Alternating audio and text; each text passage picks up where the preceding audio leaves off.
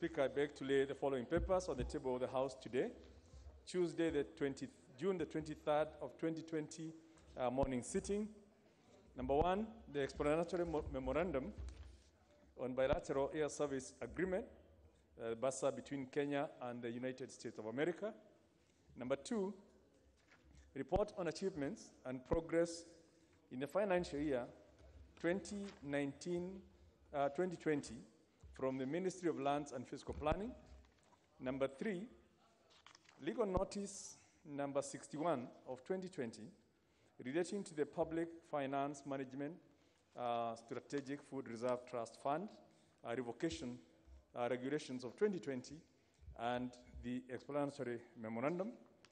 And number four, the draft land transaction registration, in brackets, electronic transactions regulations 2020 with the following accompanying annexures for pre-publication scrutiny.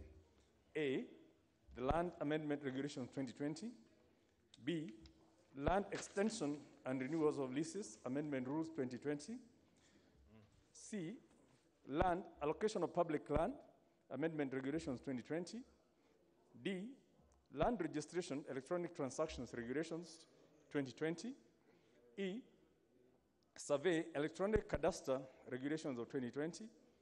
F, Fiscal and Land Use Planning Electronic Development Control and Enforcement System Regulations of 2020.